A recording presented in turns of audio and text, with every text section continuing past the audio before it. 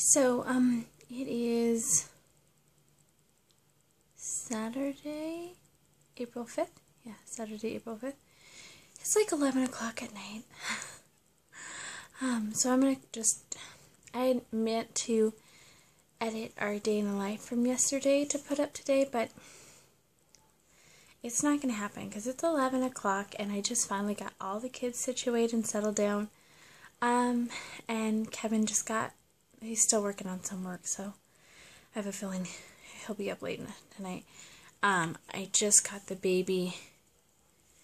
Oh, sorry, this tank top's driving me crazy. It's new. I just got the baby fed and back to sleep, and I'm gonna lay here on the couch and go to sleep too, I think, because it's been a long day. We had a doctor's appointment Thursday evening for a medical condition that my husband has, and the prognosis is surprisingly better than we were thinking, so that was a humongous weight lifted off our plates. And my husband just this week started his own business, so we're still in the swing of figuring things out. The last couple of nights he's worked till 7 or 8 before he got home from work, and then it was like 10 o'clock before we've eaten, 9:30, 10 o'clock before we've eaten the last couple of nights. And the kids are going to bed about that time, or crashing about that time. They're having a hard time going to sleep because Daddy's not home, and they're like, what the heck's going on? Our schedule's changing and all this, so it's just been a crazy week. You know, it's like 11 o'clock and Kevin's still in there working.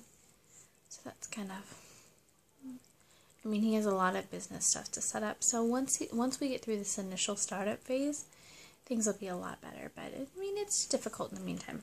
And we've been dealing with bad behavior from our 5-year-old lately. And so we're trying to work that through, and that's been an issue and a half. Our pediatrician's advice on behavior was ignore it. And we told her ignoring it was not cutting it, and that was not doing the issue.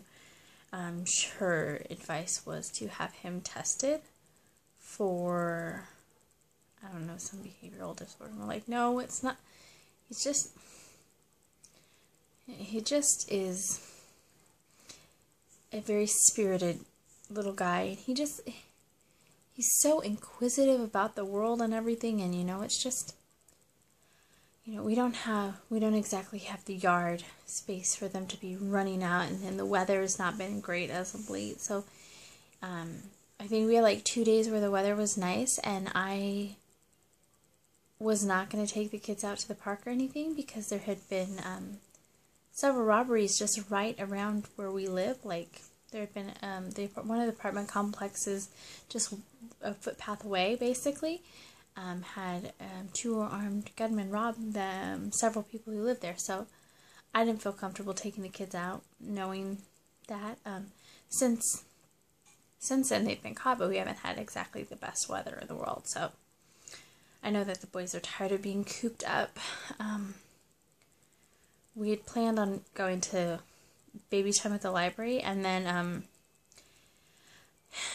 the way our library did it is so stupid. It's so stupid. So in order to do baby time, it's that's 12 months and under. So that would be what Caitlin would do.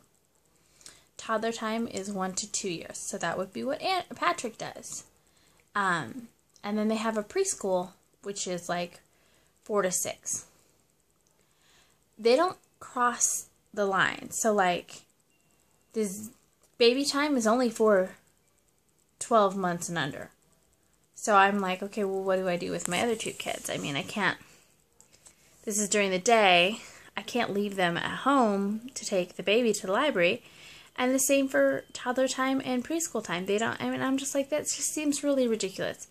For parents with more than one child, what are they supposed to do? I mean, it's all during business hours, like when the other spouse would be working anyway. So, or if you're a single mom, I mean, what do you do? So, they have family story time once a week. It's at 6:30 in the evening, which wouldn't be so bad. Sorry, my arm's killing me. Wouldn't be so bad, except Kevin's working at that time, so we shall see.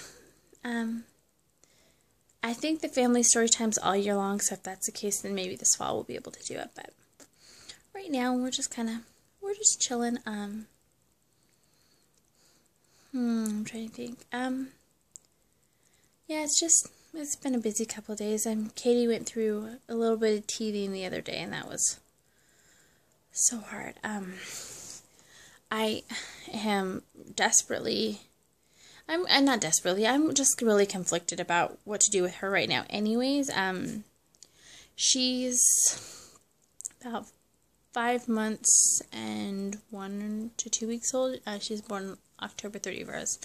So she'll be 6 months at the end of the month.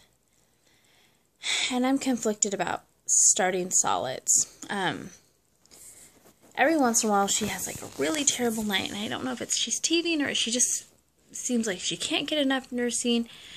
And I feel bad because I'm like, oh, poor baby, you're not getting enough milk. Maybe you should start you on solids. And then I don't really want to start her on solids. And I'm just like, oh, I don't know what to do. And my husband and I are going out on a date for his birthday at the end of the month. And my mother-in-law will be watching the baby. And this is the first time we're going to leave her alone. I've never left the boys alone until they were almost a year. So I'm like, oh, I don't really want to leave her because then I have to pump and make sure that I have plenty of milk for her, or I have to start her on solids so that my mother-in-law has something to feed her while we're gone, and it just is crazy. But so I'm like, well, I could start her on solids and then I wouldn't have to worry whether she had enough milk or not. I mean, I have seven 6-ounce bags, so I have plenty of milk for a day, but, you know, I'm just conflicted. Like, part of me wants to start her on solids because I remember how fun that was with Patrick, and then the other part of me is like, she's exclusively nourished, and she's the longest baby that I've ever breastfed this long, and so I don't want to ruin that. So I don't know. I mean, if she didn't have those periods where she was really fussy and upset,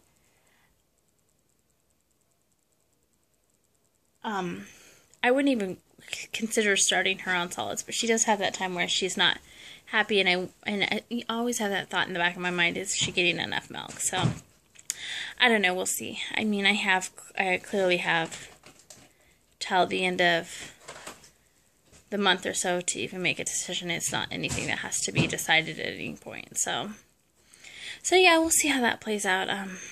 I'd like to wait until the 30th at the earliest, but we'll see. I mean, there's still time that I could change my mind and go ahead and give her solids here in a week. She's starting to exhibit a lot of the signs, so I know it won't be too terribly long before she's ready. So I don't know, we'll just have to wait and see. But this vlog's getting a little bit longer than I was hoping, and anyways,